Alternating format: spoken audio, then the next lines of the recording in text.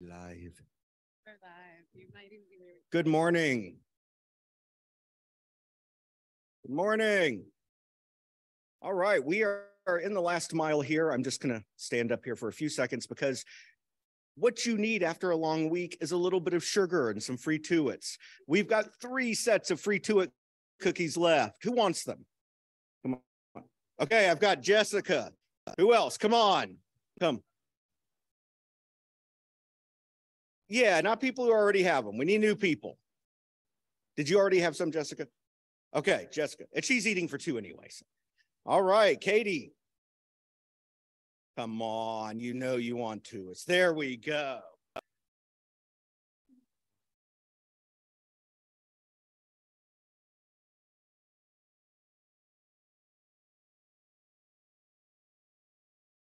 Okay, we've delivered the cookies and we have some work to do this morning. So we're going to get started. I do want to know, is anyone as tired as I am today? I'm going to take that we did it right. Okay, that's my takeaway. If you are tired this morning, then you did the conference correctly. I do also, once again, need to just thank our sponsors quickly. Our champion sponsors, Emerald Data Networks, Equinox Open Library Initiative, Evergreen Community Development Initiative, Pennsylvania Integrated Library System, PALS, Spark, and our ally sponsors, BiblioCommons, Cool, Marchive, Mobius, Kipu, Sage Library System, Stat Courier, and Unique Management. Yay!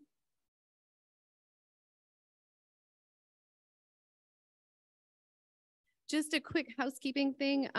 Any of you that would like to leave your lanyards or your badge holders, we do reuse them for next conference. You don't have to. You can take them with you and you can bring them back the next conference, but you can leave them if you want. There's a little round table with a box on it, so you can just leave them there and I'll make sure they get to where they need to go. We do have a few community announcements. This has been a big year for retirements, and we do have some retirements happening in our community from our partners. And so we just wanted to recognize all the effort and time that these individuals have given. And we know that once you're an Evergreen community member, you are always an Evergreen community member. There is no leaving the community. So just because of retirement doesn't mean that, you know, we don't expect them to still be hopefully engaged and maybe come to another conference because, you know. But Amy Terlaga, Bibliomation, Elaine Hardy, Pines, Ron Gagnon, Noble, Diane Dispro, Regional, help me, Missouri Evergreen. Okay, I'm going to tell the wrong consortia. And Ben Lynn, who I believe helped name Evergreen. Yes, name Evergreen. So I don't know, do you want to stand up so we can formally recognize and okay.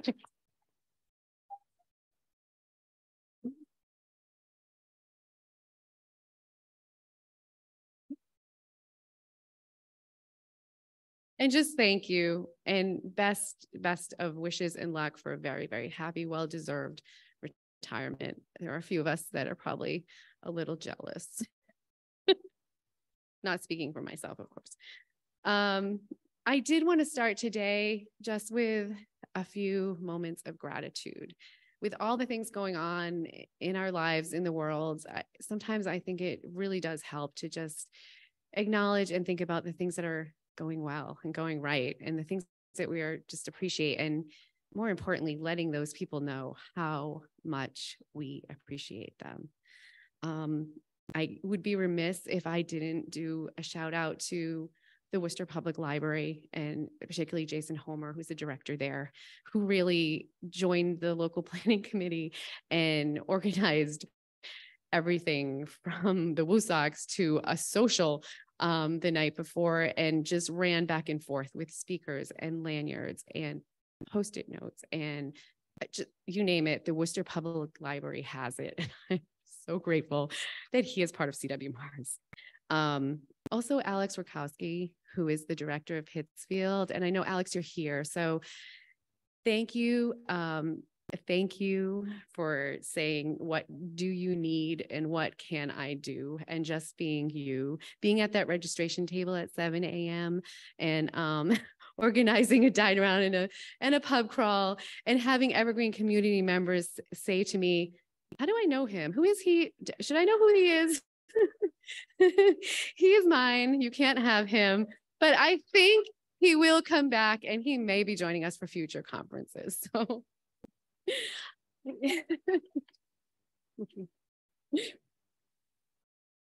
also, John Amundsen, who is behind the curtain in the back row. I have such a great staff, and John is one of those people who just gets it. He created the facilitator guidelines. He tested the Zoom. He came in this morning and I'm like, John, I cannot think. I need this link and I need it on the hotel computer and I need to print this document and I don't want to type that. And he's like, tiny URL. Here we go. And I'm like, thank you, because my brain is just tired today. Everyone needs a John. And I also just want to also thank the AC Hotel, AV. All right, take that however you want.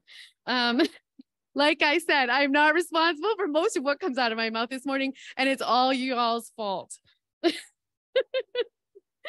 I do also want to thank the AC Hotel, AV staff, Chad, Jared, you're amazing. I consider you my new very close friends, and thank you for dealing with my own Zoom anxieties. And I have to say, watching a few of our developers try to connect to our systems made me feel a little better about myself sometimes. So thank you for that, developers, you know who you are. And also my staff, just thank you for all you did. Tables, Zoom, coming out late night and actually being a lot of fun. So that was nice. I think we've spent more time in Worcester. We work in Worcester, but I think we've spent more time in Worcester than we've ever spent in Worcester. So, I mean, that was actually kind of really nice. The AC Hotel Wi-Fi, thank God we did not break it. Withstood our bandwidth demands, and yeah, grateful. Conference committee for all your help, wisdom, and support. Amy, Ruth, Debbie, Gina, Jennifer. I hope I didn't forget anyone. You're amazing, and thank you for all you do.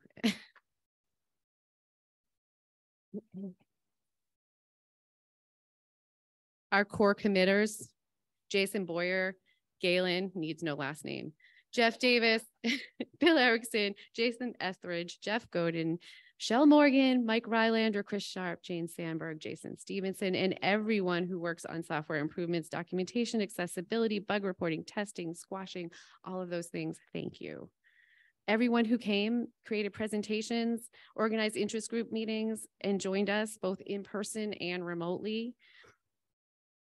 And then for this amazing, awesome Evergreen community who is so welcoming, kind, and so much fun. I think honestly, the software is the software, but the community is like just above and beyond treasure. Absolutely, yes.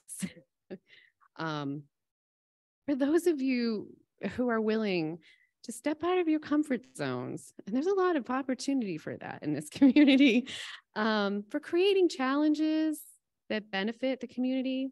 And then when it's time to pay the piper, when it's time to get on that stage, realizing that you're not doing this alone, turning around and finding all these people behind you, supporting you, concerned about you, and wanting you to meet your challenges and the goals you've set for yourself, but to know that you just don't have to do it by yourself. I mean, that's huge. For those who leave, but never leave. Once a core committer, always a core committer. Keep that in mind. For Blake and his magic and his board game leadership, he's always the spy. For Mike Rylander's commitment to share his mad karaoke at every in-person conference going forward. If you missed it this time around, there's next time. And then I just want to say how grateful I am to be able to work at a place where I can take the time to gather, to laugh, and to talk about the hard stuff with all of you at opportunities and venues like this. And I think all of us here probably appreciate it even a little bit more because of not being able to do this for 4 years, and for being able to be here today and just realizing like how much that means, how much energy, how much recommitment, and how much, you get back from just what you put in. So thank you. And now, hold on. I'm going to give you a board update. I change hats, but I don't know what hat. The Evergreen Project Board represents the interests of the Evergreen Project and is responsible for enforcing the Evergreen trademarks, discussing issues escalated from committees or other subgroups in the project that require a decision by informed consensus, issues that do not fall into the purview of any other established committees or subgroups, issues of strategic as opposed to tactical importance for the project that require leadership and vision from above the team or sub-project, and sensitive legal and personnel issues, which also may require research or discussion to protect the interests of the project. The board is elected by annual vote by the members of the Evergreen Project, and made up of those who have made direct contributions to the code, documentation, or committees, or those who are employed by institutions running Evergreen. So we do want to give a big thank you to Debbie Lukendale from Mobius, who served from 2020 until 2023.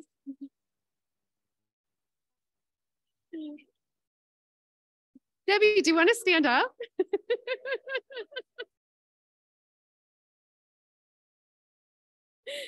She is rotating off the board this year, but I know she'll be back. And we also wanted to welcome our newest board member, Dan Moore. Dan, are you here? Yeah, in the back. Yes. Dan's an ILS system administrator at KCLS, so welcome. We're excited to have you on the board this year. I also did want to acknowledge and thank all of those board members whose term ended since our last in-person conference, also during our pandemic. Chris Sharps of Pines, Holly Brennan of the Homer Public Library, Jessica Wolford from Bibliomation, Chris Burton, Niagara Falls Public Library, Lynn Floyd, Evergreen, Indiana, and Anna Gobin, Evergreen, Indiana, Tiffany Little, Pines, Chris Owens, Cool. And I think that those are all the terms from during the time from the last conference. This year, the board will be focusing on updating our bylaws and getting all references of the SFC off of our website, I promise. We'll also be working on our creative plan, our strategic creative plan for the project, especially now that we are our own nonprofit, and really trying to focus on community goals and priorities, which is timely. And I did also want to mention that next spring, there will be 3 seats that will need to be filled. So I encourage you all to consider possibly getting involved in this type of a role. And next, we are going on to the conference committee update.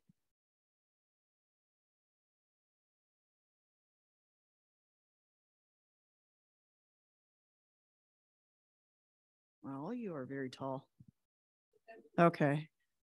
Hi, everybody. My name is Gina. I work at Bibliomation as a Evergreen System Specialist. I have to remember that full title every time. And I was the chair of the conference last year. I'm on the standing committee currently, and this is going to be really quick because we still have decisions that need to be made about next year's conference. So I'm really just here to remind you that there will be a post-conference survey. So please fill that out. That will be emailed out to all the attendees. There's a lot of information in there, and feedback is always really, really appreciated to make decisions going forward about what we're going to do for 2024. So I will be doing the best I can, and everybody on the committee to work together to make those decisions and inform you if you are on those Evergreen email lists. So if you are not, please go to the website evergreen-ils.org, or just ask one of the other Evergreen members to get on that emailing list so that you could be informed once we do make a decision. If you are interested in joining as a conference committee member, I'd be so happy. But we'll also put out some more information like that. There's a lot of things that went into planning this one, especially with an in-person I haven't actually done before. This is actually my first. Actually, who else has their first in-person conference this year too? Wow. Okay, so a lot more there than I thought. So yeah. So it is really cool to be together again after, seeing everybody in squares online. So, but yeah, there's a lot of planning that went into this. So another round of applause for the gratitude of those who've planned. This has been an amazing experience.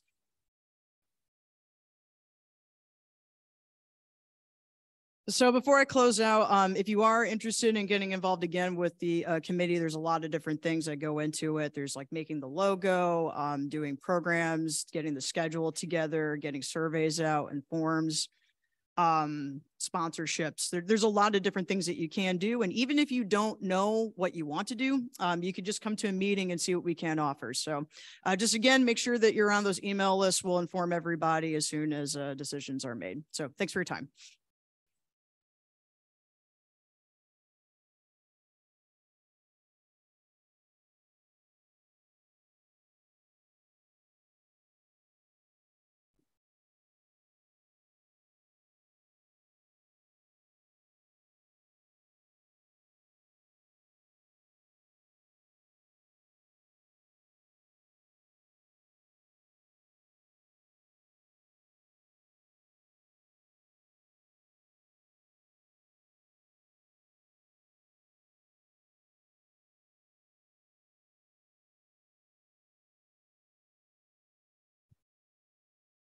Okay, so good morning, everybody.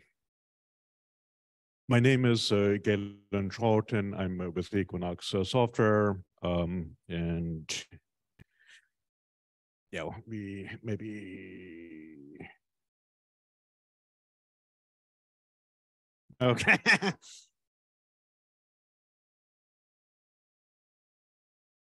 All right, so let me take 20 seconds to see if this can be sorted out. Otherwise, I can operate without slides. Because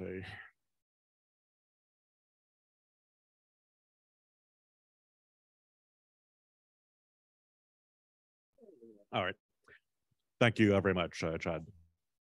All right, so let's start over. I'm Galen Charlton with the Equinox Open Library Initiative. I've been involved in the project as a developer for a little bit. I'm also a core committer. And first off, I just want to say that it's so awesome to have the opportunity to see so many of you back in person. Obviously the past 4 years have had other dark moments, and I'm sorry, 4 years of little squares on the screen is no substitute for being among the community. Okay.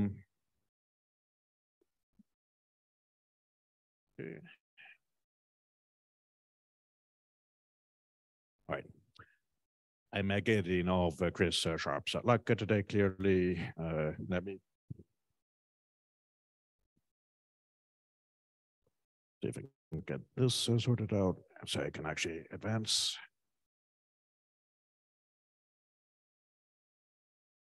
Yay, progress.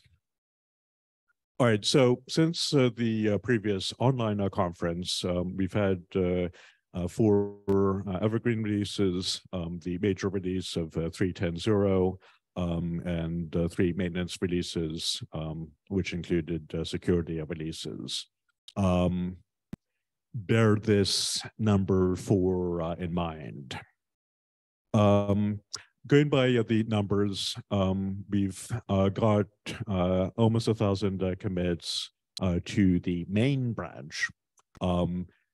And to explain what's going on, Git as the version control system that the project uses divides its streams of commits into branches. Historically, the project's tip or development, primary branch has been called master. In the next week or two, we'll be renaming that to main. So we've had 38 patch authors during that period, 52 people who have tested and signed off on patches, which, by the way, that number is a lie. In other circumstances, you can most easily report on what is available in the data. So I know that many more people have been involved in testing, but have not necessarily shown up as people who've signed off on patches or been otherwise known to the surveillance empire that is the Evergreen bug tracking system. And 6 Evergreen releases if you count the beta and release candidate. So one of the things that the project does is sets up events, week-long events, to bring people together and look at the queue of pending contributions to the code and test and review them. So at the moment, we've been organizing them into bug squashing week and feedback fests. But the general notion is we spend a week, drag together as many people as possible. Burlap sacks may be involved in a few cases, and go through the pending pull requests, review them, test them, and get them merged. And speaking on Jeanette's theme of gratitude, particularly gratitude should be expressed now to Taryn McKenna for organizing the bug squashing weeks and feedback fests for many years at this point. A round of applause, please.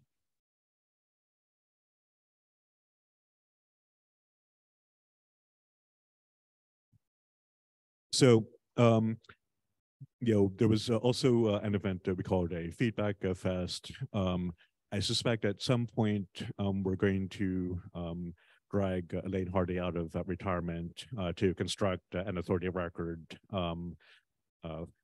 possibly 1XX feedback fest, 4XX bug squashing week, or the reverse.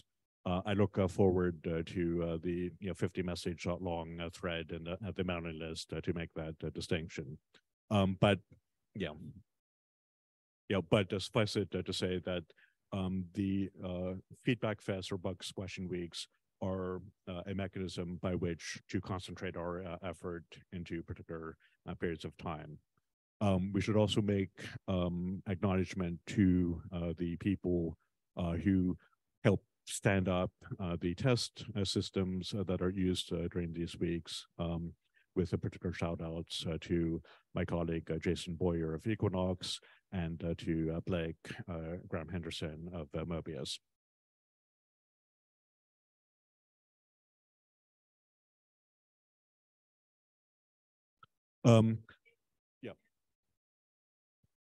I apologize. And a separate round of applause for Tiffany, please. And I think that also warrants a very brief digression.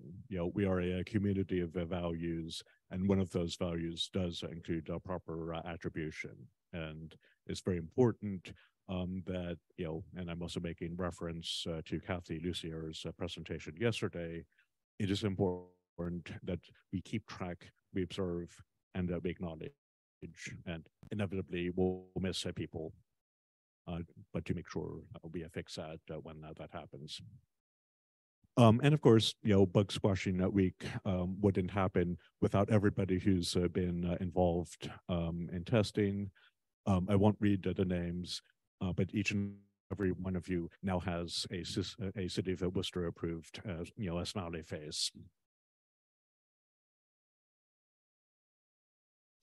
All right, so there are In recent years, we've moved away from a model of the release manager being a single person to establishing release teams. To acknowledge the release teams for 3.10, which was released, and 3.11, which is coming. I'd like to acknowledge Taryn McCannon, Michelle Morgan, Jane Sandberg, and I won't pretend I know which way is towards Brenton, but hi, Jane, if you're out watching. Jason, Blake, and Michelle for 3.11. So thank you very, very much.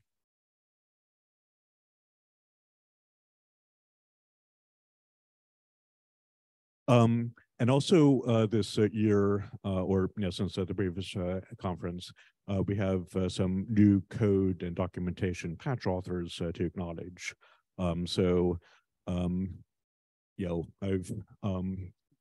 included images of one of their accomplishments. So Scott Angel, who as of yesterday now has a patch in place to implement a reveal password button in all login screens, staff and patron facing. Britta Dorsey, who contributed documentation and who's one of the people whose first contribution was accepted during this very conference. Stephanie Leary, who in addition to presenting, I think, 37.17% of the presentations during this conference, is, of course, a very strong advocate for accessibility in Evergreen. I'm very pleased to have her as a colleague at Equinox, and she will do amazing work for the project. So the contribution I chose to highlight was, well, a highlight fixing the color contrast in the search term highlighting feature. All right, Llewellyn Marshall of NCA Cardinal, who this patch question is adding destination and source addresses to the stock transit slip templates, but he is shaping up to be involved in all kinds of things geographical, including adding Bing as part of the coordinate lookup, and with a patch in flight about teaching Evergreen how to take geographic distance into account when routing hold requests. And by the way, one of the benefits of the conference is you get to hear things through conversation. I now know why, in context, geographic distance actually makes sense, as opposed to say, the state of Maryland situation where nobody shoots books across the bay using a cannon. And also Susan Worston of GPLS, I believe, who's emerged as a documentation contributor and a patch reviewer and a tester. So mentioning, in this case, her contribution of the Open Athens configuration documentation to Evergreen. And again, if I've missed somebody, my apologies. And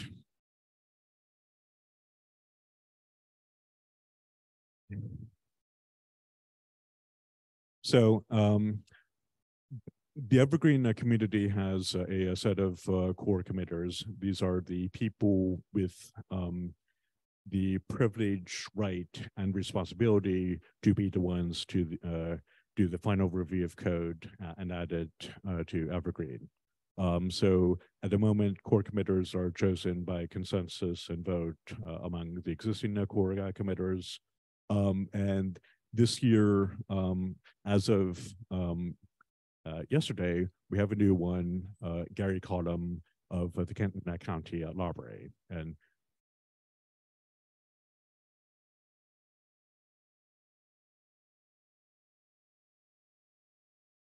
And I think speaking to one of Kathy's points yesterday, we can anticipate additional core committers being named over the next year.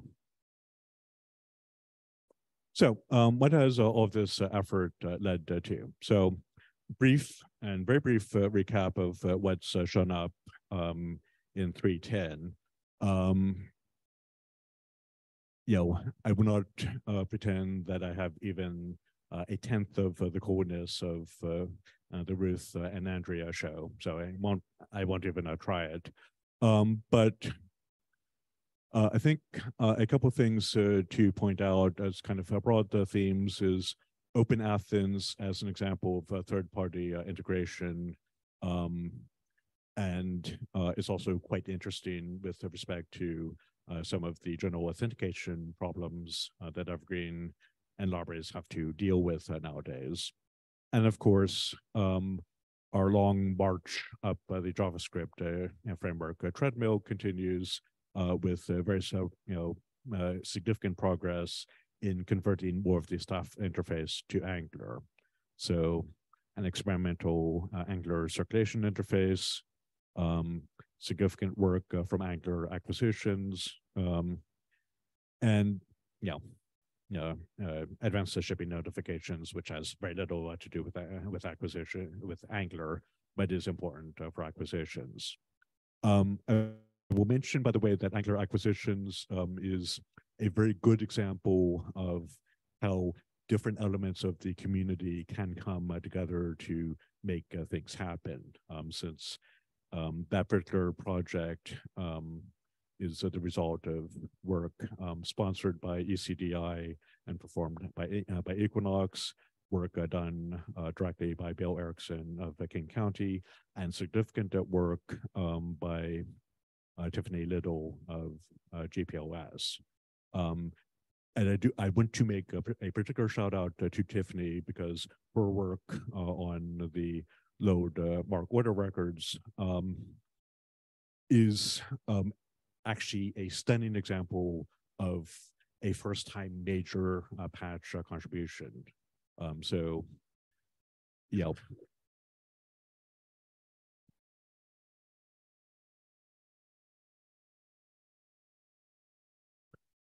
Yeah. So, to include a couple of screenshots, an example of what a purchase order screen now looks like, as well as pointing out some of the work that we'll be doing in the accessibility front to deal with better color coding and better ways of presenting state that don't involve colors. And of course, Angular circulation as a thing that is available in 310 to experiment with, will continue to be an experimental thing in 311. And then by hook or crook, bribery may be involved. Let's see if we can get this past the finish line for 312. So in Evergreen 311, there's a bunch of things that are still in flux. I will be on an airplane at various points, so I will not be able to give minute-by-minute updates. But there's several features that are themselves still in flight. But some things that we can anticipate being there is Angular 15 and Bootstrap 5 for the Angular stuff catalog are now in place. And one of the things we can look forward to, particularly as we get to Bootstrap 5.3, I believe, is more ability to improve the accessibility of the web staff client. Queued record ingest, so that, yes, you will get the ability to update that genre, authority record that is linked to literally 50,000 bib records, and be able to just have it do its thing without having to worry about it. We will, at long last, have the ability to put in a detailed explanation of why you should not actually use the all parts or any parts option, as well as the ability to hide it entirely. So in flight, but a very, very decent chance that that will make it in. Search suggestions are getting more powerful. By the way, an announcement. There will be an Easter egg in one of the upcoming slides. I do not have any more to-it cookies to throw your way, but if you figure it out, give a shout, and you will get the joy of being first to the punch. But also, of course, more work in angularization. So one of the things that I like about what's coming in Did You Mean is the ability to make more use of authoritative records. So what this does is it means that authoritative records and linking between headings will no longer just be a matter of the browse interfaces that patrons may or may not be using, but mostly are not using. The 4xx's and the 5xx's will now be available to help enhance search suggestions. But in addition, the Did You Mean feature is extended to include support for multiple words as opposed to its previous single word version. Another thing popping up will be a staff view to bring back a nice, accurate, list of fields for those people who don't, who didn't learn Mark as their first language. So another thing that the community does is the Hackaway, which is an opportunity for developers and documenters and other contributors to get together in one space to in a intentionally small-ish forum to work together on projects, to get code pushed, to plan and to plot. With, of course, one of the disadvantages of the past 3 years being that getting that together in a single small space was not possible. So, there had been online hackaways, including one in October, but just like this year, we're back in person for the main Evergreen conference. I'm happy to announce that thanks to the efforts of Brogan Hamby and the Indiana State Library, we will be back to Fort Harrison either in October or November. Brogan has sent a survey. Please fill it out.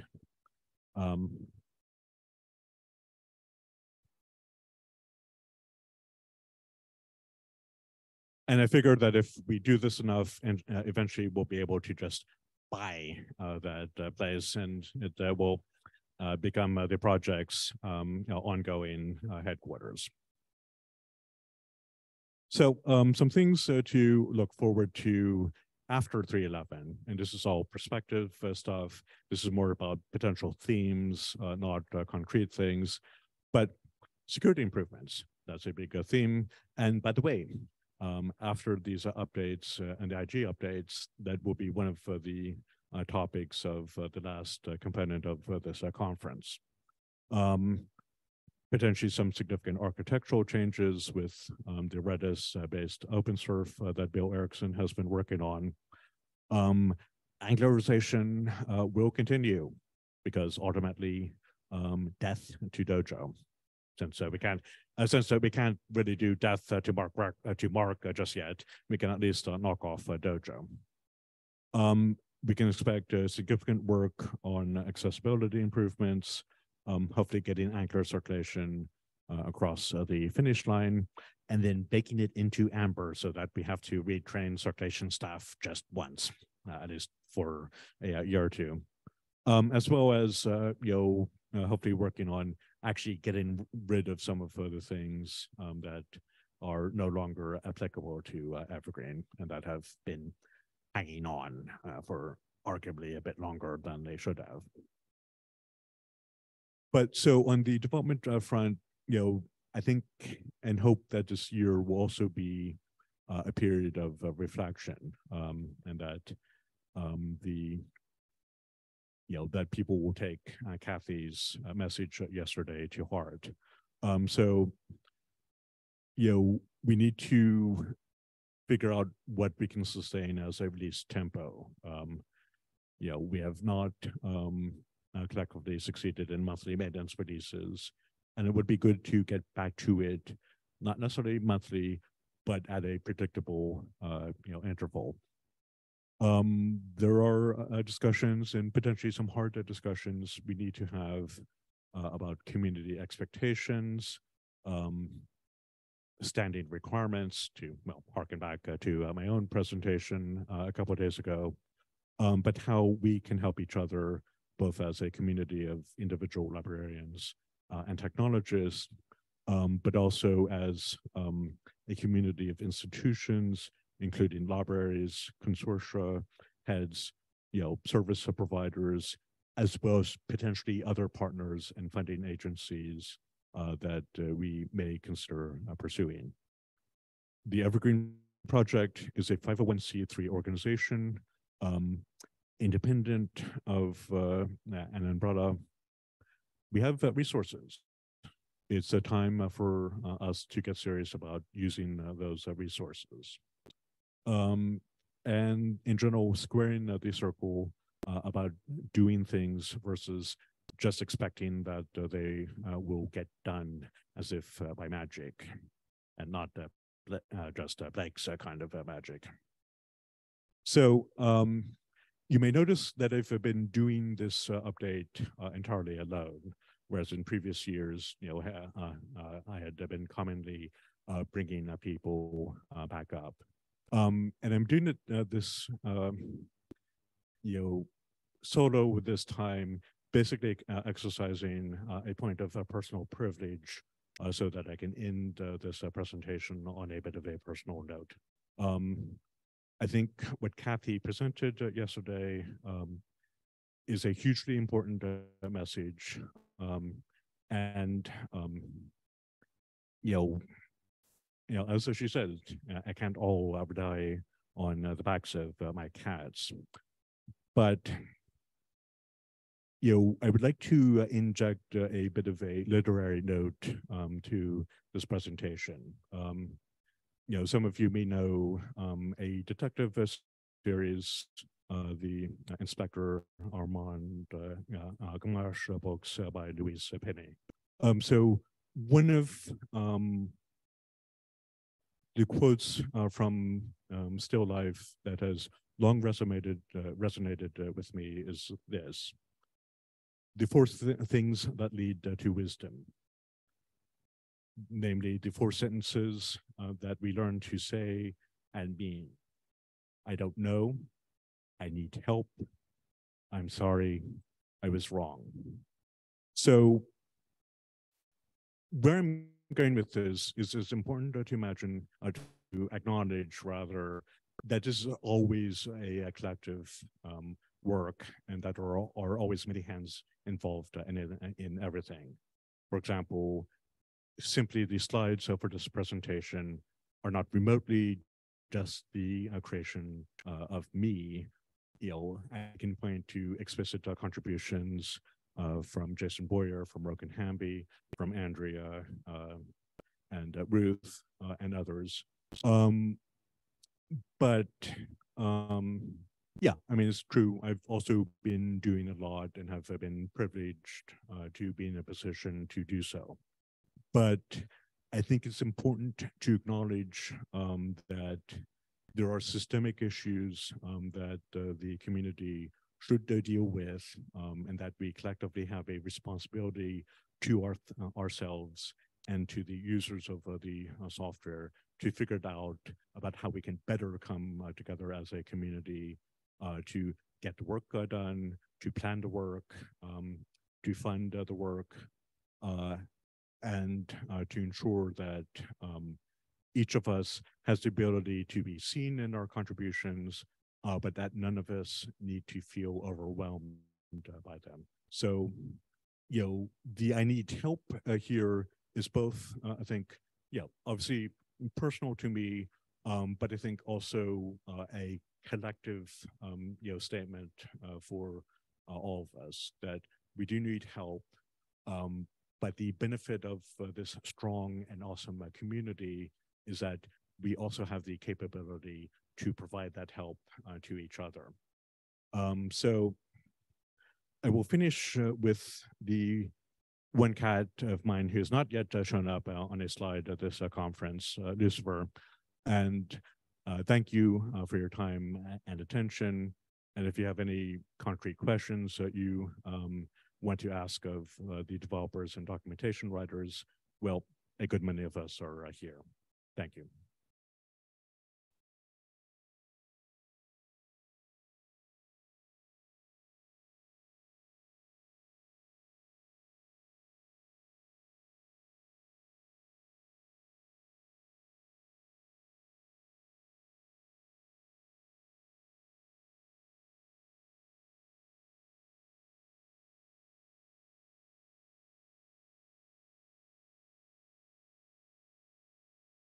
Thank you, Galen.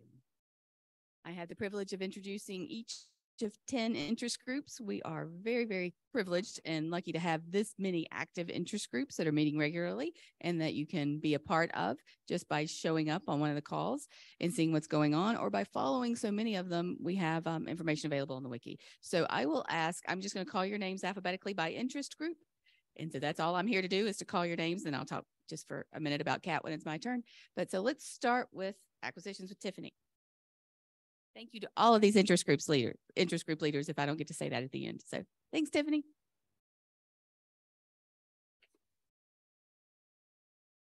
I was hoping you weren't going to call me first because I wanted to see what other people said. I'm Tiffany Little. I'm the acquisition specialist at Hines, and I lead the acquisitions interest group. We meet on the second Wednesday of every month at 3 p.m. Eastern. And anybody who is interested in acquisitions is always welcome to come, especially because I tend to find that acquisitions is one of the smallest groups at any given organization. Whether you're supporting at the consortial level, you might be the only person that knows anything about acquisitions, or if you're in the library, you might be the only person doing it. So just having someone that you can ask questions of, because everybody does it differently and there are no stupid questions, truly. So like I said, I was going to copy off other people. So, but yeah, thank you. So, but yeah, and I am always more than happy to answer any questions that I ever can. So thank you.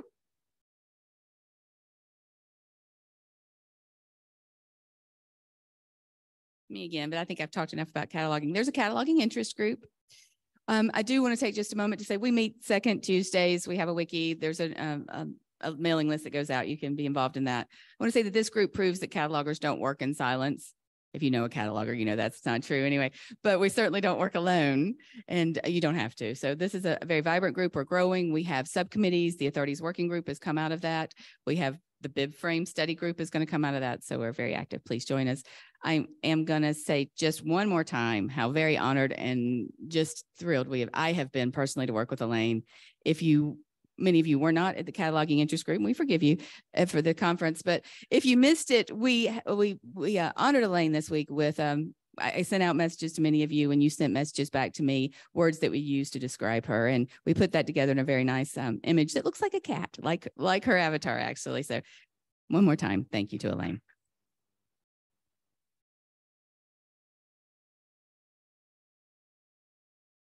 And now Diane Disper to talk about circulation.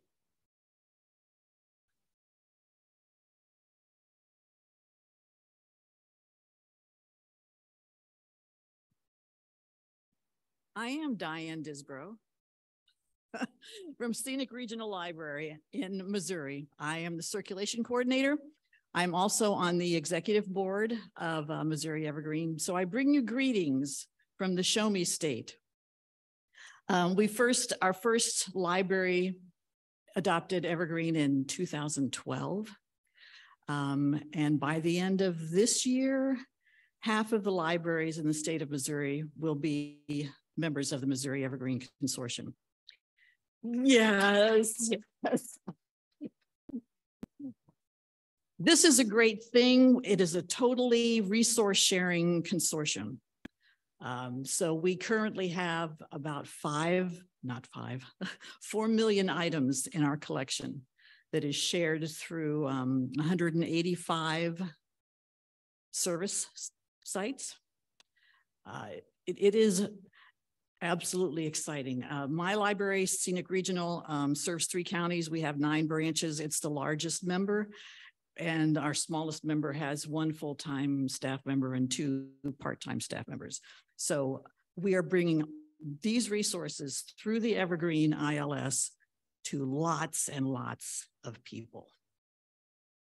I do have notes about what the circulation interest group met and talked about. And I'm not going to say that Jennifer lied. However, the circulation interest group does not exist. Does not exist. The library staff that are using Evergreen, most of them are what? Circulation staff. And for some reason, they don't band together. I don't know, but there is no ongoing monthly, quarterly, and well, there is an annual meeting at the conference of the circulation interest group. And none of the 6 people that attended the meeting wanted to step up and take this on as a project. So that's something to just keep plugging away at, organizing, unionizing the circulation staff. There you go. So I just want to report a couple things that circulation talked about.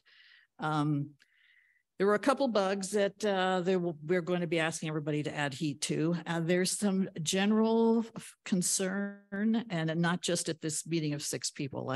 There's some general concern about what the receipt templates will look like and how they will function when they're no longer workstation specific.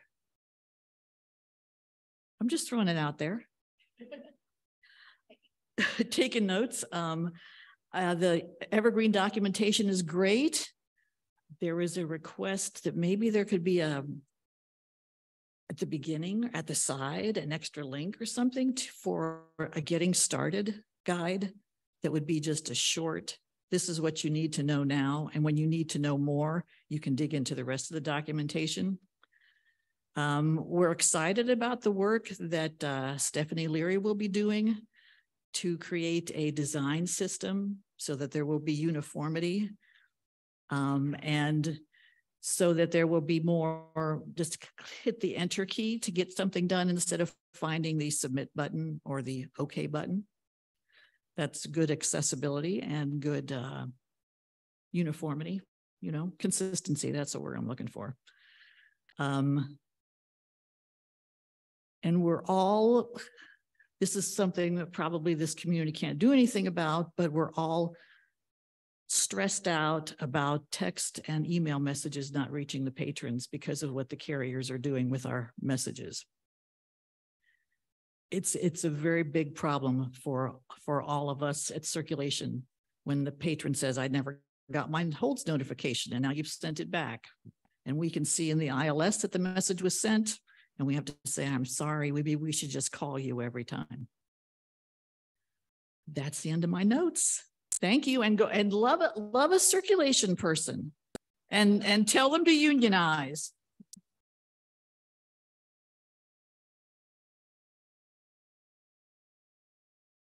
Thank you, Diane, and thank you for the challenge to the community.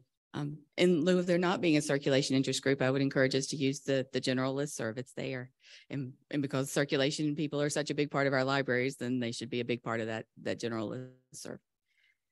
Next, Consortial Leaders Group, Katie.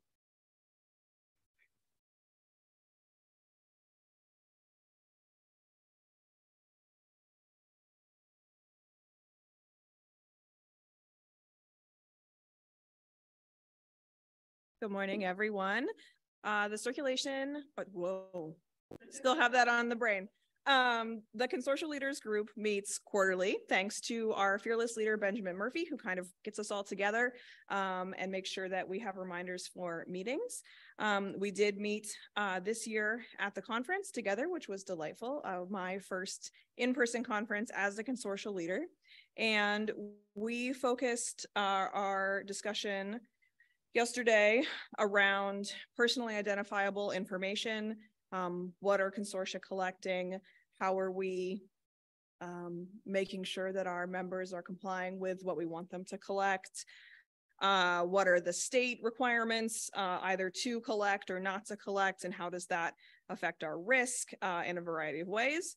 Lots of discussion about staff accounts. And Benjamin, you're here.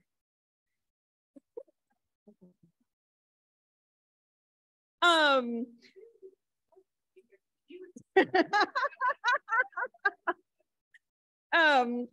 happy to do it.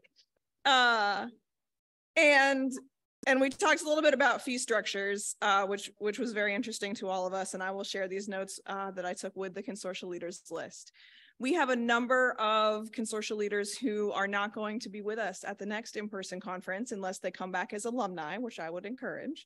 But I want to say to all of you, whether you are in a consortium that will have a new leader or you're an outgoing leader, please do encourage new leaders to reach out to the list, to join the list, to reach out to Benjamin, to reach out to any of us individually.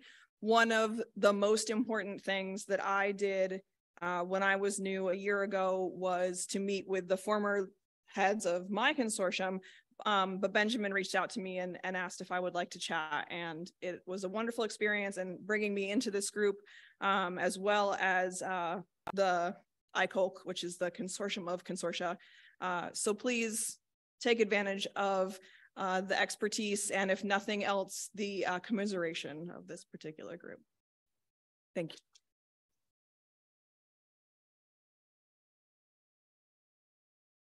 Alphabetically next would be Dev, but since we had the Dev update, Jason Boyer is getting a pass today.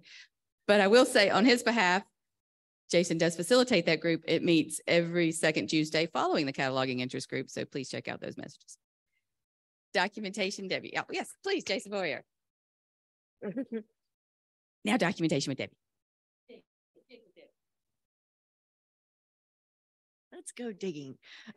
So I already gave a whole 5-minute lightning talk on this yesterday. So I'm Debbie Lucanville. I'm the Associate Director for Open Source Initiatives at Mobius, and I facilitate the Documentation Interest Group. And we meet first Thursdays at 1 p.m. Central time, my time. Yeah. And so we'd love to have, if you have done documentation, if you are just like wondering what the Documentation Interest Group does, just show up. We're happy to have all new people and any form of documentation that you have and might want to contribute. Don't worry about the, converting. We'll do that for you. So.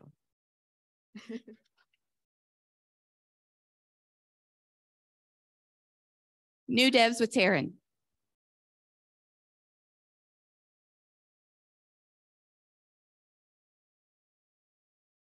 Y'all are too short. Okay, I'm Taryn. I coordinate the New Developers Working Group. We meet the third Wednesday of every month at 3 p.m. Eastern.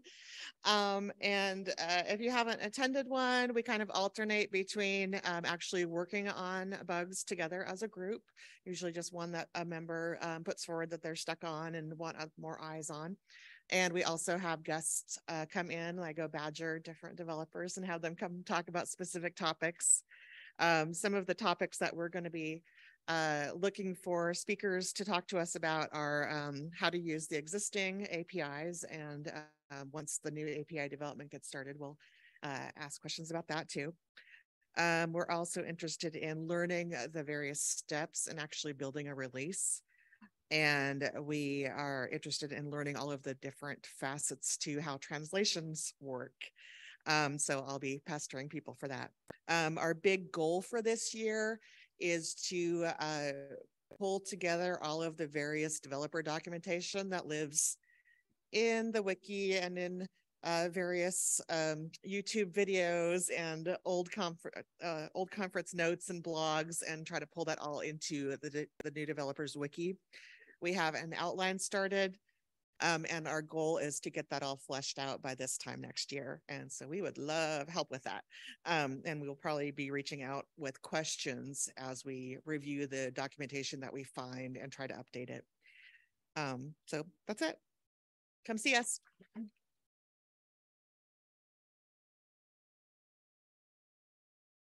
Outreach with Rogan.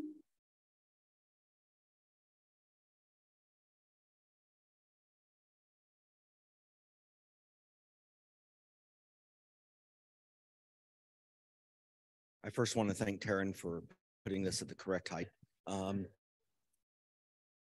Unlike the other groups, outreach is a little different because we aren't centered around functionality of Evergreen, but we talk about Evergreen. We talk to internal and external audiences. We proselytize, we summarize, and we just try to talk it up as best we can because we think we're pretty awesome. And I want to drop a few names here, and I want to start with somebody who's unfortunately leaving us. He didn't think about how his retirement would affect me, but Ron has been a valuable member of the team for ages. He has been a workhorse putting out the press releases. And on a personal level, he's also been a pleasure to work with over the years. So I'd like for him to get a round of applause.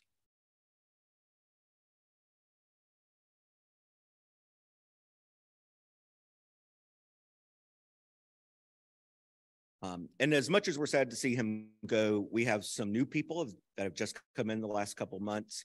And I'm going to call them out here in part and hope that by mentioning them, they'll be too ashamed to leave us at any point during the year. Stephanie Leary of Equinox joined us just in the last couple of months. She came in with a ton of energy, which I love. And she said, "Is it within the mandate of this group to update the website?" And I said, "Yes, it is." And she's starting up great work there. Olivia Scully of Bibliomation has just joined us as of the conference. She hasn't even had a chance to meet with us yet. But we're really looking forward to having you on board. And one place we've been lacking is somebody to have the bandwidth to do social media for us. We're still building that up, but Catherine Nesbitt of NC Cardinal is on board. She's already had an impact, and we're looking forward to a lot more over the year.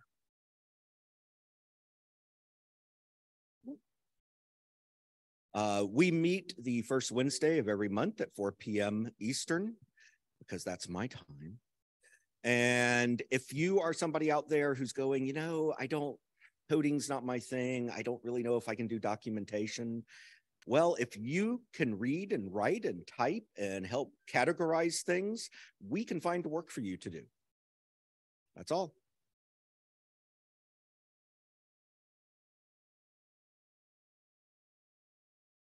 Thanks, Rogan. Next, reports with Jessica.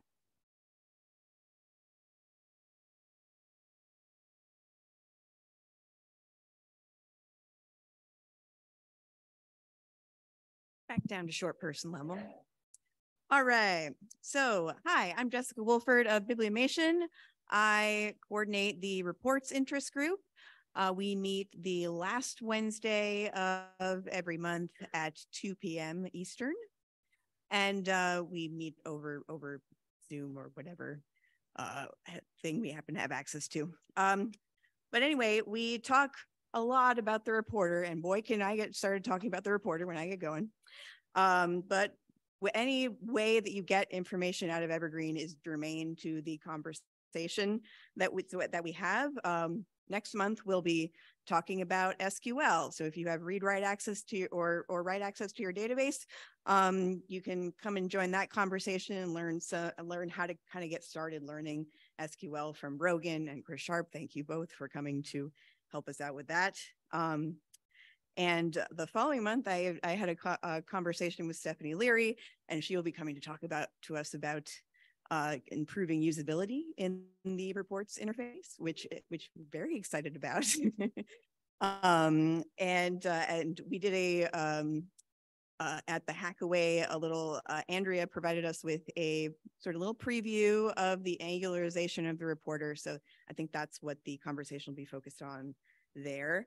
We've also been working on our wiki quite a lot in the last year and trying to gather some sample reports. Unfortunately, we don't have great ways to share templates across consortium.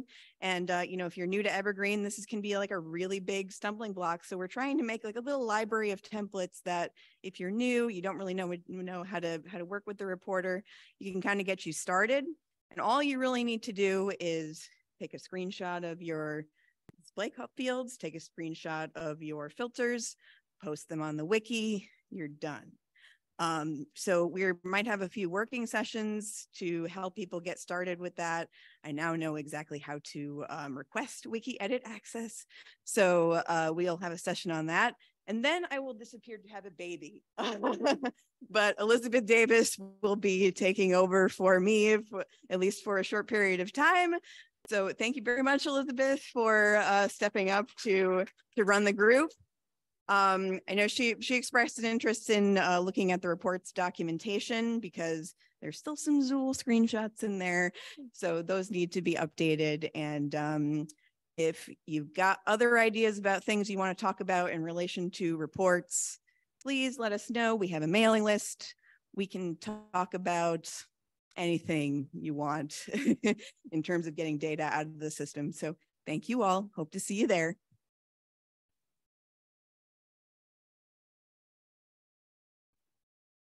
I think I'm the in-between height.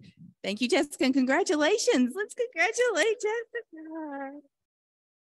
Bye. Hang in there, only 2 more to go. Chris Sharp, sysadmin.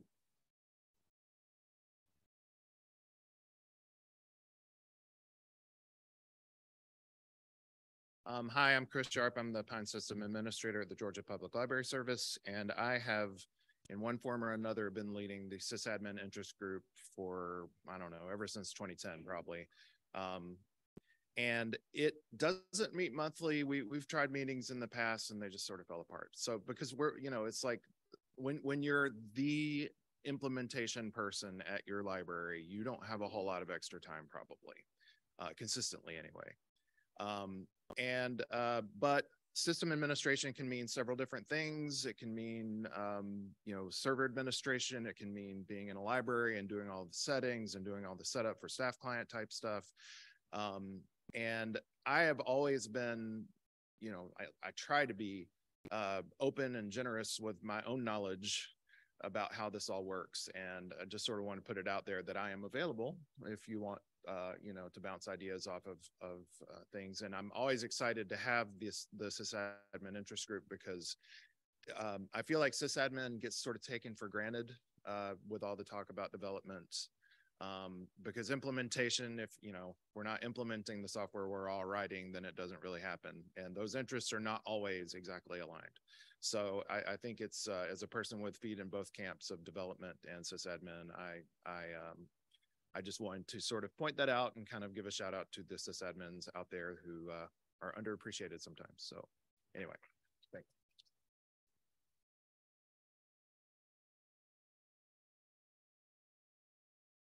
Thank you, Chris, and thank you to all sysadmins.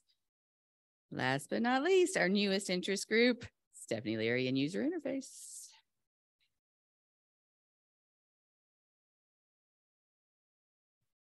Thank you, Jennifer. I'm glad to be here so that I can bring my total percentage of programming up to an even 37.5. I'm Stephanie Leary. I'm an Equinox. I'm the front-end developer. I will be leading the new user interface interest group. If any of you would like to co-lead, please let me know. I'd be delighted. I am delighted at the number of you who have expressed interest. Those who couldn't make it to our 8 a.m. kickoff meeting on Thursday have tugged my sleeve and pulled me aside and emailed me and said, I want to join. Fantastic. So my update for this group is that we now have a mailing list. It is on the wiki. It's on the Evergreen website. Please go join the mailing list. And I will send out a message to the main mailing list to that effect and to organize a time for us to have our first meeting. Thank you.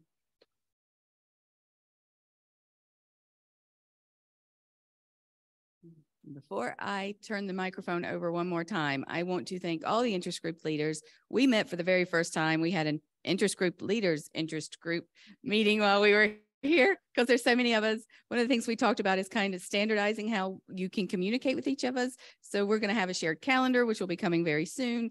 We want to thank the Evergreen Project for giving us access to Zoom account so that we can all use Zoom for our meetings if we choose to. And then also for giving us a place to store our videos. We're working on that. And we've got several options, and Stephanie will be pulling on you to help with that, to get our videos in place. So thank you to the project for supporting our Evergreen, our interest groups, and thank you to the interest group leaders for making this happen. All right, Jeanette, I'm turning it back.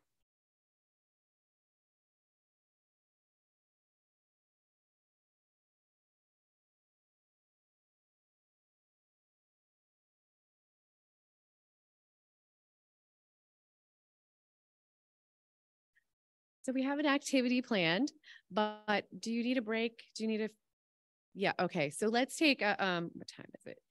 It's 10:14. So 10:30, you have to come back. That's the only caveat with the break. Okay, so 10:30 for the last hour and a half.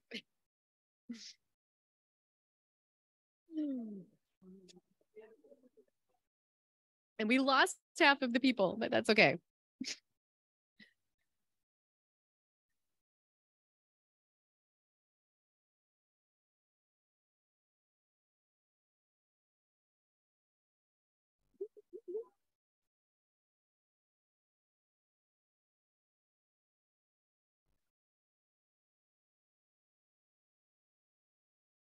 So if everybody wants to grab a seat, you're gonna need a seat for this part. And I promise we will hopefully have some time at the end for you to connect some more.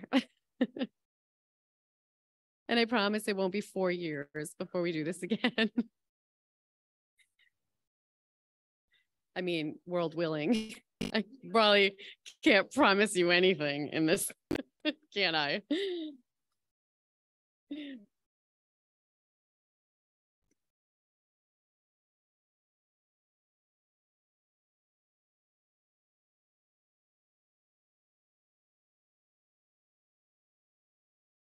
So if you don't have a seat at a table, there are open chairs, especially in that front row. But you will want to sit with a group, otherwise you'll have to work all by yourself. You don't want to do that.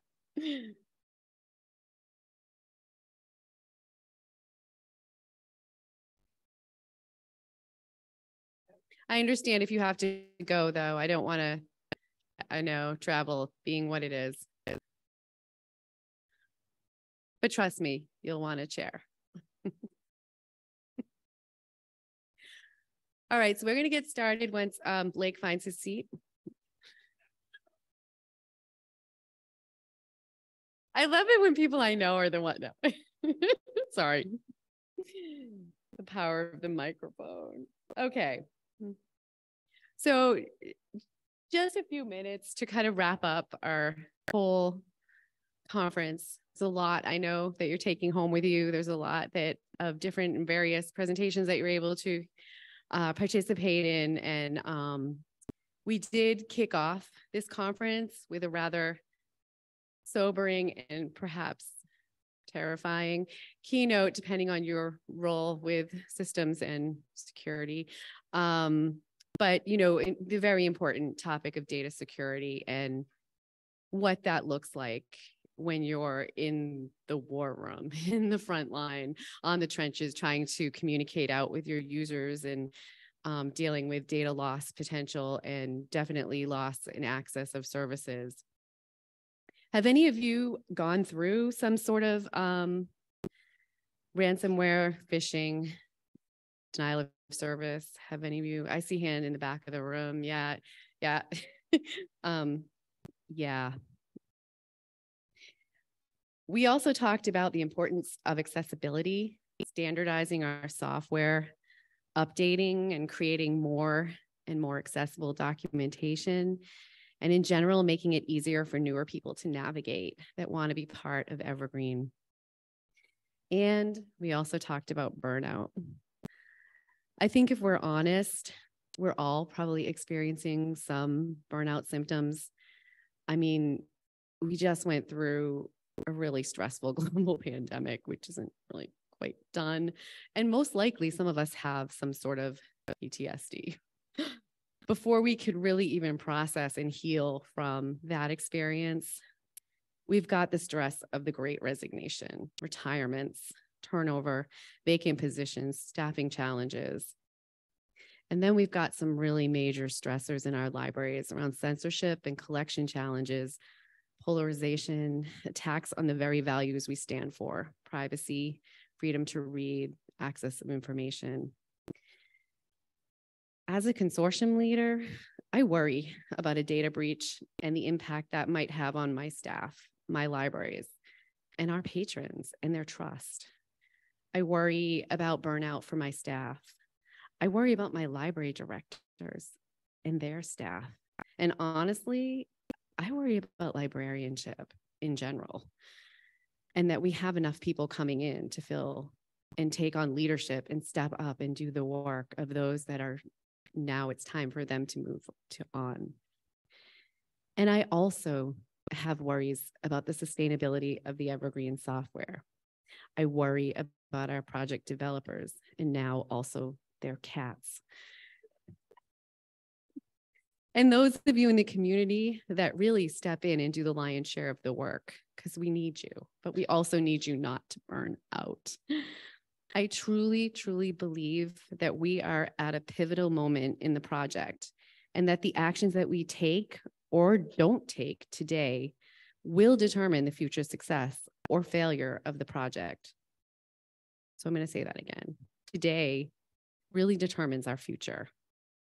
As a leader of a large consortium with a very strong commitment to open source and very limited options on who could host an ILS of consortia of our size, we and I have a very large vested interest in the success of this project. And I had to stop and ask myself after yesterday's session, am I doing enough to ensure its success? Is my organization? Is my staff? And I'd like to turn that around and say, are you? Is your organization? Is your staff? The success of the project ultimately comes down to the engagement of the community, the heart of Evergreen. And it will take all of us, because we together collectively are Evergreen. We are open source. So there are Post-it notes and markers on your tables. And I'd like you to have some conversations, talk about some of the things that we heard at the conference today. And also, okay, did I do another terrible faux pas joke, or is there just, okay, someone's stealing Post-it notes, thank God. All right, that's on Jennifer Weston, causing disruption in our activity, but that's fine. So what I want you to do is talk about what you've learned, talk about what your takeaways are, but talk about the project, the Evergreen project, and what are some of the actions that you think we need to take now, and now being the next year, really high priority actions to ensure the health and longevity of the project. And be as specific as possible. Write them on those Post-it notes, and have those conversations at your table. And I'm going to give you, it's 10:38. So let's go till 11. So that's like 22 minutes if I can still do math. And then we'll regroup and hopefully share some of the things that we're hearing at the tables.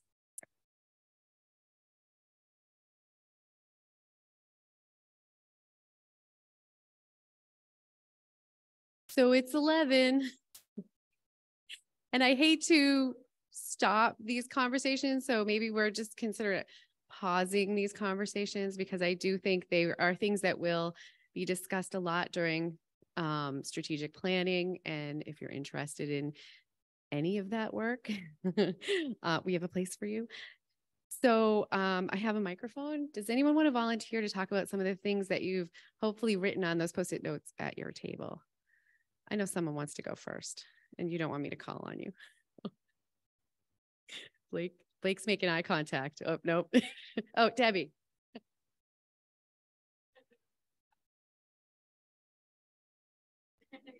And you get to pass the mic.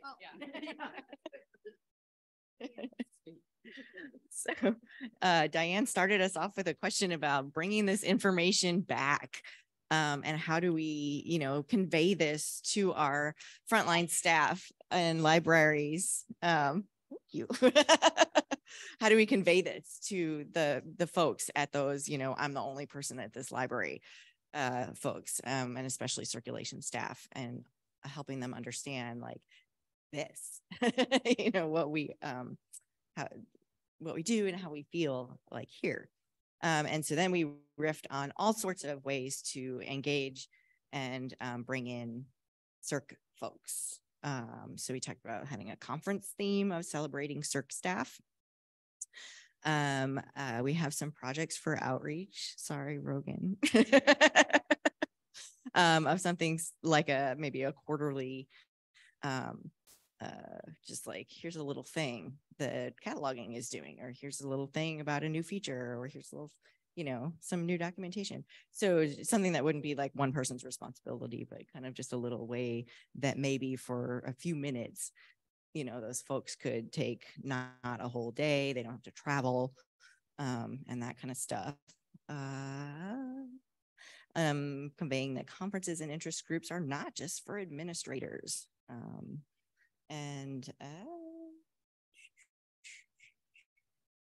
That was it. Oh, social media. We also have our social media, right? Question and answer of the month, like that we could do on email. Feedback fest from frontline folks. So that's our alliterative contribution today. So that was kind of what we riffed on. Mini conferences also, maybe. That would be for frontline staff. Yes. That's it.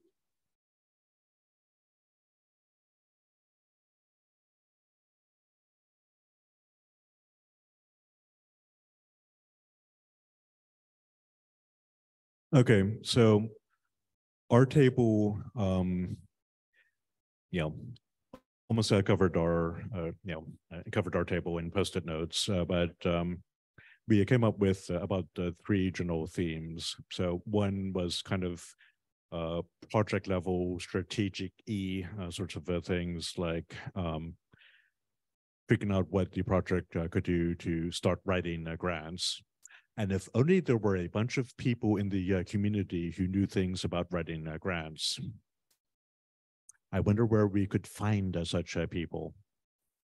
So, but in addition to that, things like looking at the funding model for Evergreen, the Evergreen project as a nonprofit organization, which at the moment largely subsists from net revenue from the conferences. But there are other ways to do it, and reasons to consider those other ways.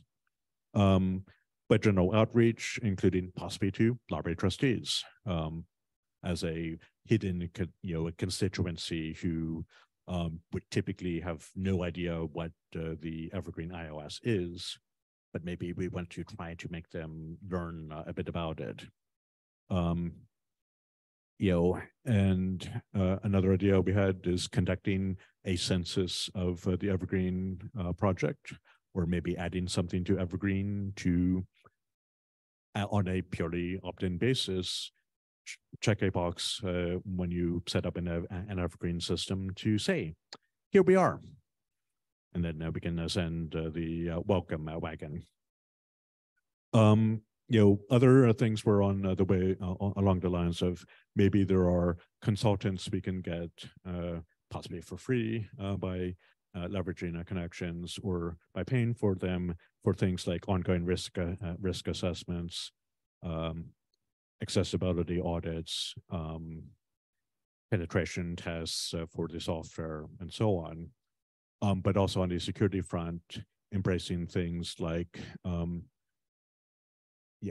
helping avoid attacks or limit exposure by doing work to add, say, multi-factor authentication to Evergreen. And then, finally, some things to specific projects to make it easier to work with Evergreen, like but adding import and exports of report templates,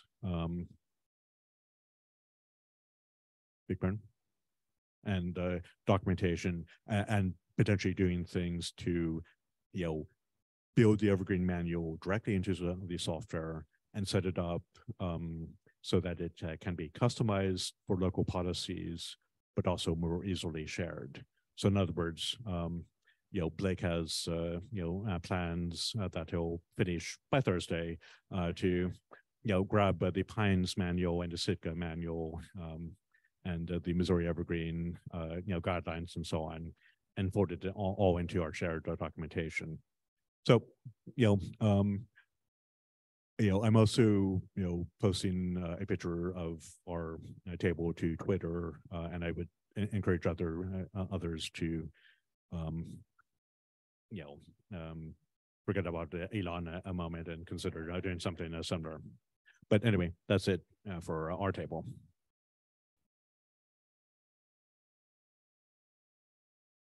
All right, so who is our next lucky winner? Apparently the shadow organization said that I had to talk.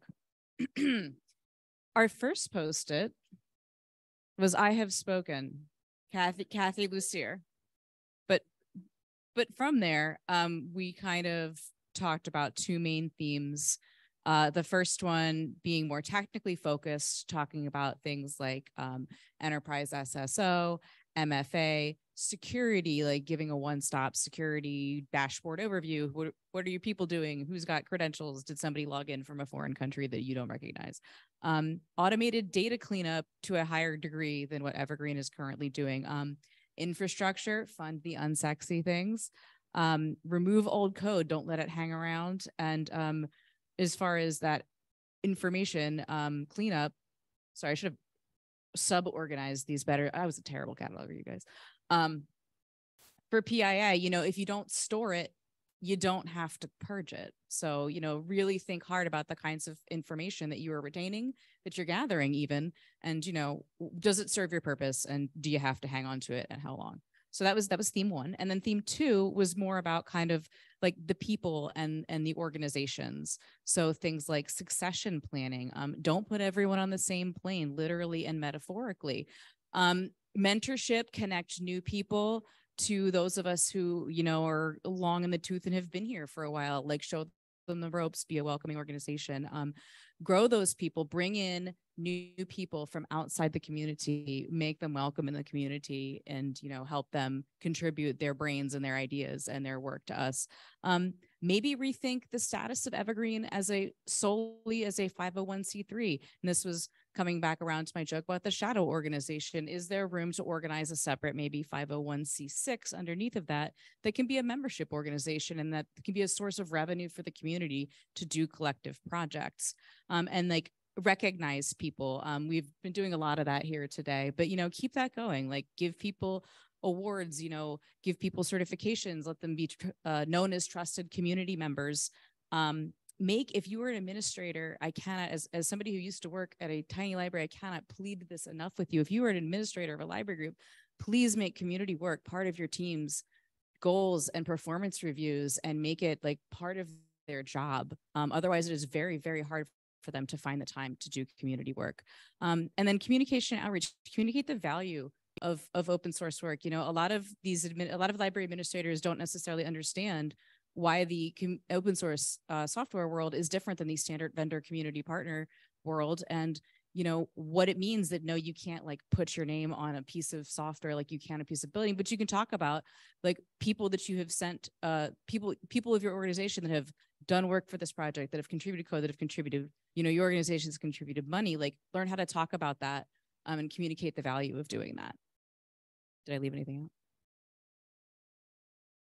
All right. Thank you. Next.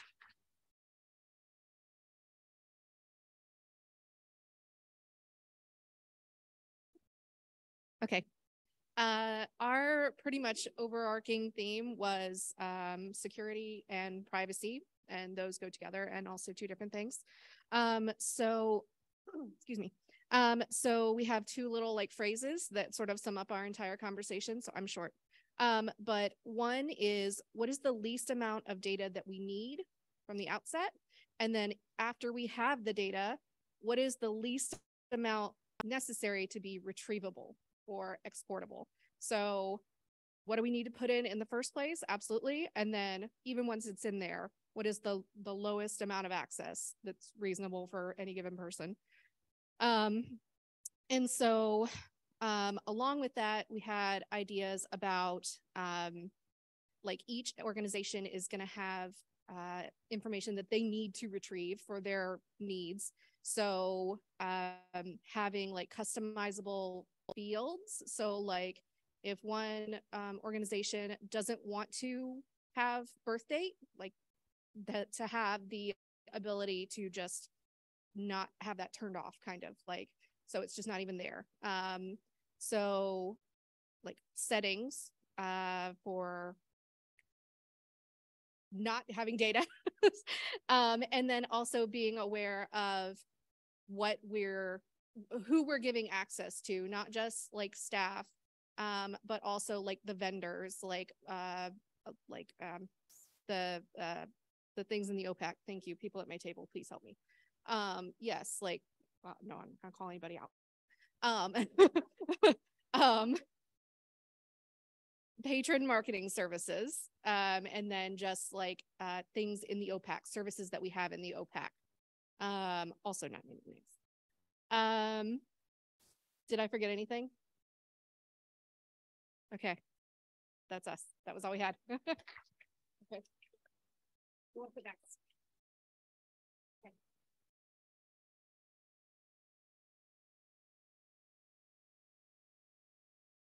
We don't have a table full at all. We have, looks like 5 and 1 crumpled up. That was already solved. We already fixed all of Jason's problems. So there were, so much like the rest of the tables, one of the big things, and it's so big that we didn't really drill down into it. It's, but this is a big conversation that we need to have more broadly and for a longer period of time. But MFA, embracing it, and how do we do it, and what's the list of things that libraries will never accept as a second factor? You know, do we say Google Authenticator or its peers is something we need to be able to push to our staff and patrons, or is email enough? Do we trust the SMS gateways to do that, or do we need to say, if you want to use SMS, you're going to have to pay somebody, a penny every 100 messages that you send out? So those kinds of conversations. But MFA is obviously something we need to be really thinking about hard. The other, we did talk about PII in much the same way, so I won't repeat everything that I've already said.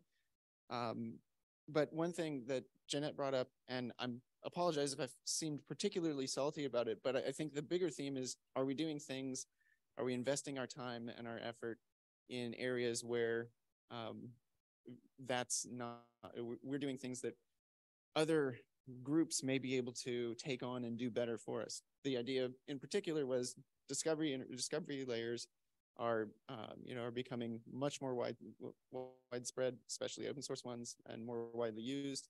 Do we need to continue improving search and adding features in Evergreen Core?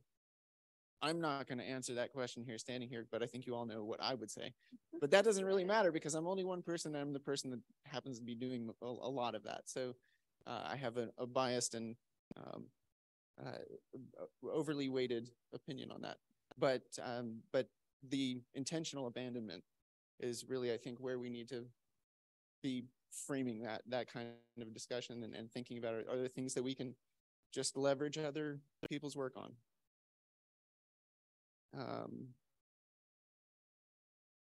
Jeanette, do you want to add anything for our table?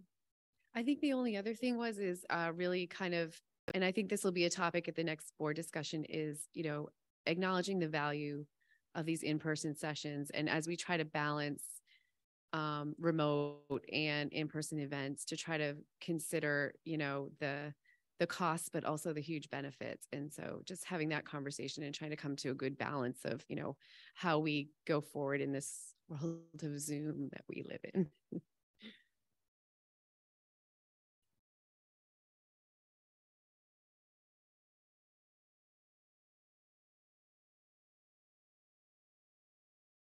There's a few tables left. You notice who's volunteering with the mic. So we had many themes that have already been covered. I think we sort of went down a route where we were sharing a lot of our experiences, which I'm sure all of you were. And we're kind of focused on the ways that we communicate about the things that are happening with the software, whether that's when we don't communicate and we have unintentional abandonment, which is what we don't want, or the ways that the information flows through the community from the IRC discussions, the Launchpad bugs, the listservs, and the high entry bar for those of us who aren't participating in the conversation about how do we code these things, but do support these things and do make decisions about what third-party products we're going to get and how we're going to support our users, how we're going to train our users, and the need for us to do better at having interaction between those different roles in our community. So I think that was anything you want to add? Okay, thank you. And where can we inject some capital to make this all better? Yeah.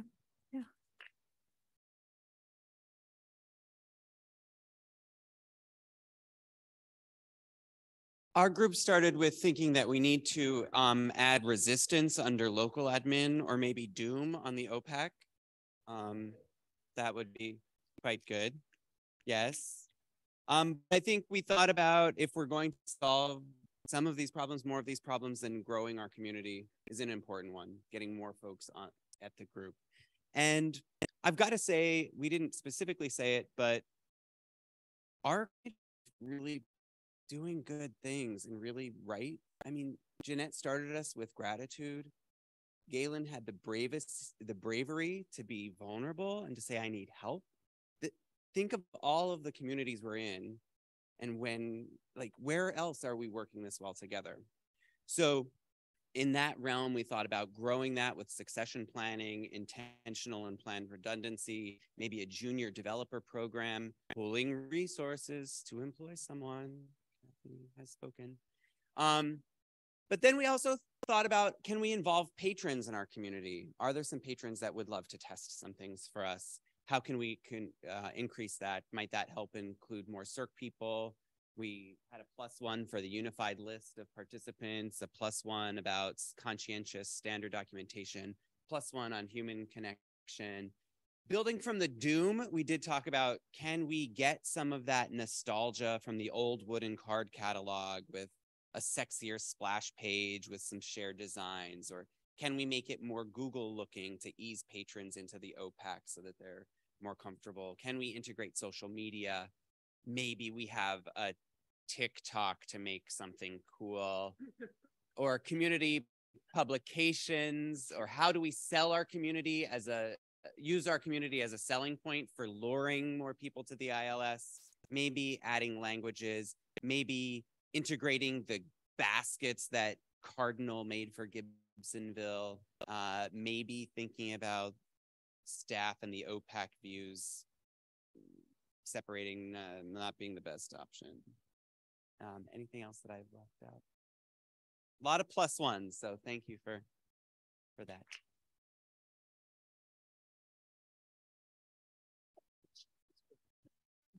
Okay, so a lot of the things that you have all said, being last, it's great because I don't have much to say.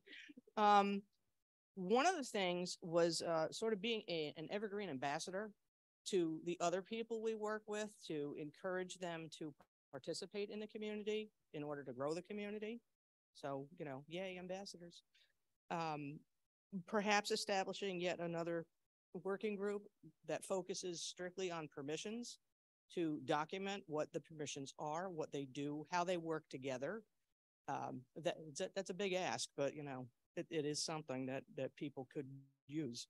And one of the other things was that to have more time for the interest groups at a conference to meet together so that you have more time to, one, find out who's in your room, you know, and then to really start having the discussions that an interest group can do in person rather than just online.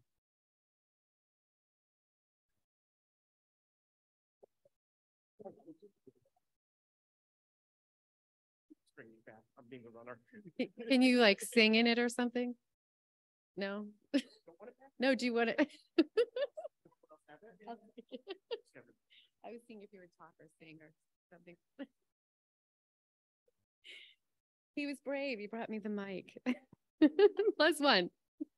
So thank you. I want to keep the Post-it notes. So like before you leave, make sure someone at your table, if you can stick them on the big flip chart thingy, and then we'll make beautiful things out of them and share them with the community, and possibly, you know, use them when we're in our strategic planning meetings and stuff.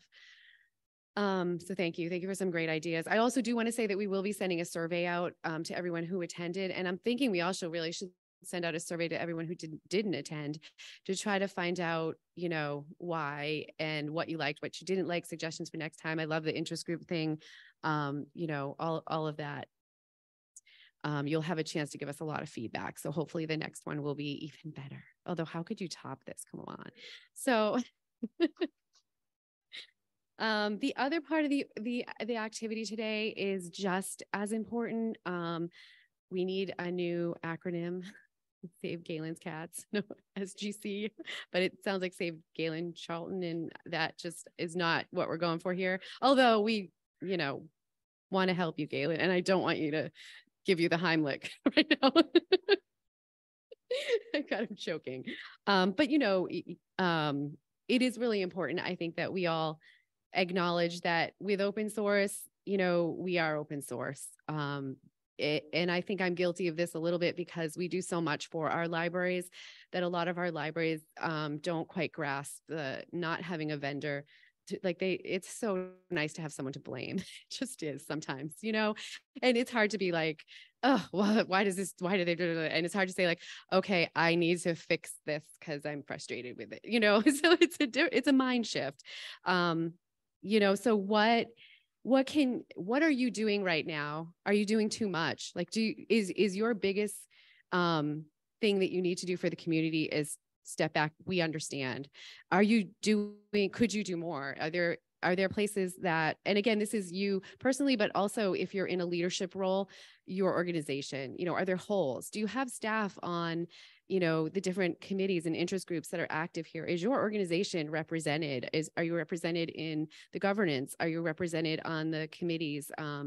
You know, what are your skill sets? What can you do? Maybe your social media and outreach, you know, you've seen a lot of people that are doing a lot of things. So are there ways that you can get involved? Maybe it's outside your comfort zone. And I'm going to tell you, this is the safest place to make mistakes. And everyone is so grateful for your help. There's so much support through the IRC chats and through just the development community and the lists that you really would have to do something. I don't know what to be like for anyone to really be upset with you.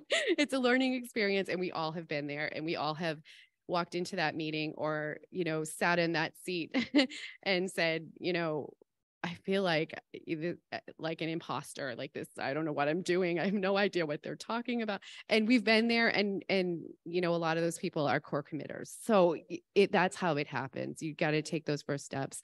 Sometimes it might involve karaoke. But so take 5 minutes, or we'll give 10 minutes. Let's see, it's 11:28. So 11:40. Take 10 minutes to really think about something that you can commit to today. What is something you can do? What can you do to help? You know, maybe you have the skills to help with, you know, the development crisis, we'll call it. which isn't a crisis, but it could be a really bad one. And if not that, like, what can you bring? What can you give? What can your organization do if you're in that kind of a role? How can you help drive the future success of the project? And write it down in a Post-it note. And these you get to keep. And I'm hoping people might share some things, but you'll get to keep them. And if you need ideas, there's all kinds of ways to get involved. Hopefully you got a sense of that from, everything from have a conference. I can tell you one of the takeaways from this conference for me for hosting was getting some of my libraries here. And I really did try to get a lot of my libraries here. And I noticed who showed up. And the thing about having them in the room was one of the directors said to me, when can we have hold groups? And I'm like, oh, that's something that you want. Because I'm thinking, gosh, that's a lot of time for the staff. That's a lot. And they're like, so excited. So like for me, I'm like, okay, I'm telling that to Joan, who's going to be dealing when we get to that version, that release version. Put that in your, back pocket. And then there's Worcester, who attended the Pines play presentation and came up to me and said, we are so doing this. We are so excited, because they were manning the Zoom and they were like hearing development talks that were like, what? And then they heard an end user kind of, and I was like, okay, I was in the A room and I have no idea exactly and I don't know if I should thank Pines or be really scared, but we're going to be looking at that. But that's what happens, like getting those, getting your members excited and hearing from them. And then having them see like a bug is a part of software. A bug isn't a bad thing. Like that's what happens when you build software. There's always things that need testing, always things that come up. Like it's not like there's that buggy and then there's that vendor and there's all these things that are just, different in open source and part of the software process. If they've never been involved in a development cycle, like they seem scary and bad. So, having them at the table has been just really nice. I mean, you are going to get things, unfortunately, like TikTok, but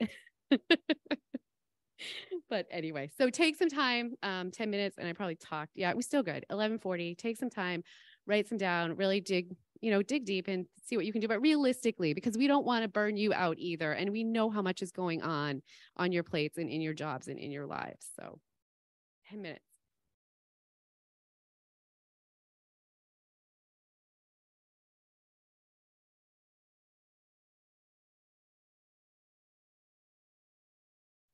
Listen to Kathy telling you to listen to Jeanette. Kathy, can you come to my house?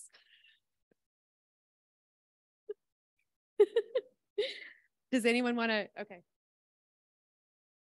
So I will share, but then I'm going to walk the mic around. So be ready.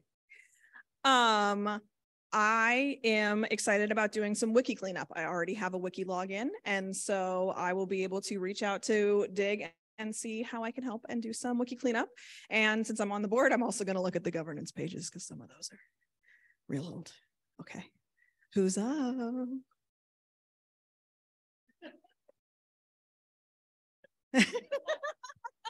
All right, I'm going to work on integrating the documentation into the staff client.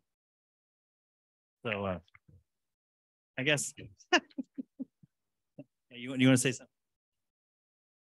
All right. So I have a very short term thing of getting some. Since I've succeeded in picking Benjam's brain, I will take the contents of his brain regarding translations, do a bit of a write-up so that we can find a translation ranker. And there's already a potential not me volunteer in mind. But I think also more broadly,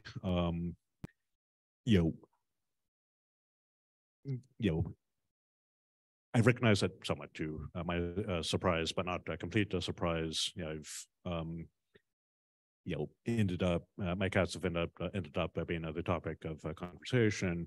One of the things I will be working on is shedding some of the hats that I'm wearing. So I forgot to mention this during my development update presentation, but that will actually be the last one I will be giving.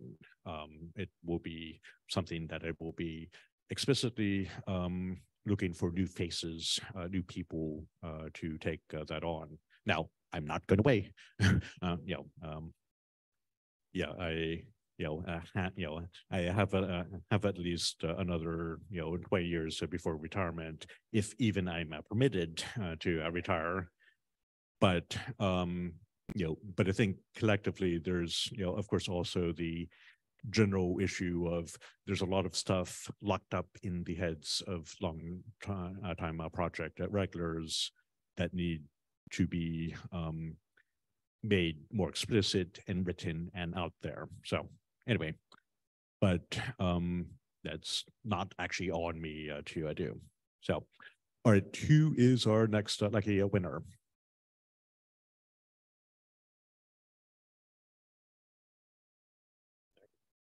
Hi there. For those of you who don't know me, I'm Jason Stevenson. I'm going to commit to trying to review one patch a week. If that doesn't work out, I'll do two. I will. No, I mean 2 weeks, but one patch every 2 weeks. All right. I don't know, but I think I feel Mitch Hedberg showing up. I'll take one of Galen's hats, whatever hat he wants to give me. And speaking of intentional abandonment, we've started having a conversation about that, and I'm going to try and continue it online with the other developers. This may affect release schedules, may affect wiki stuff, but we've got a lot of things to figure out what we need and what we don't need and where we're spending time where we don't need to. So I'll take that on to lead that discussion.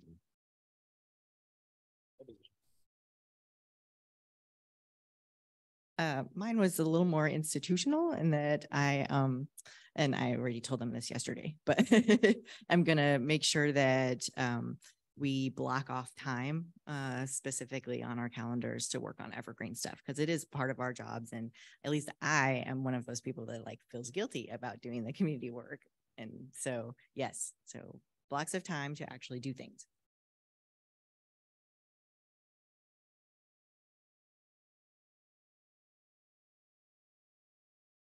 Mine is more warm and fuzzy because I'm exhausted and at my limit now.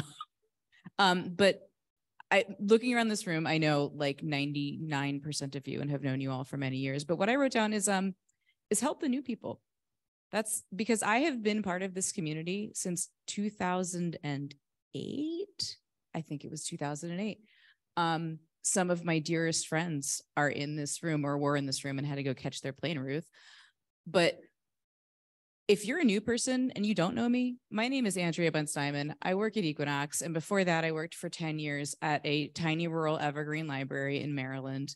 And I put my email address on this sticky note that it's going to go up on that board, or come get me or get my card. And if you're new and you want to talk to somebody, come talk to me. I can tell you the ropes. I can fill you in on some of the nicer gossip. If you're a new person in this community and just want to know how we roll, come talk to me. Anytime, seriously.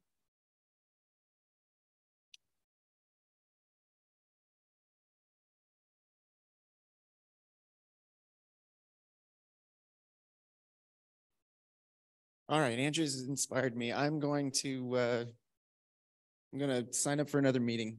I'm going to commit to being there for the new devs meeting whenever I can, whenever my other work doesn't conflict.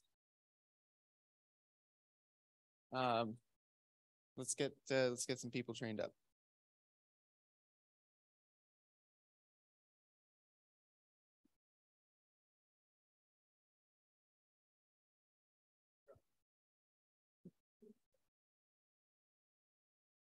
Hello. You may or may not know my name. You certainly don't know my face because all of my profile photos are these unicorn sneakers.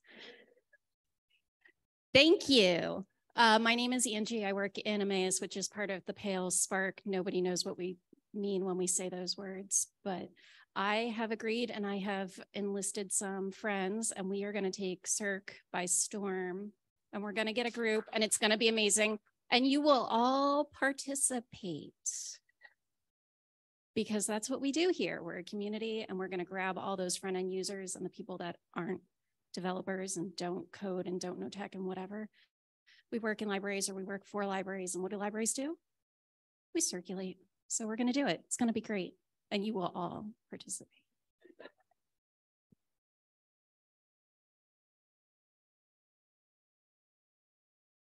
Please don't make me drop the mic.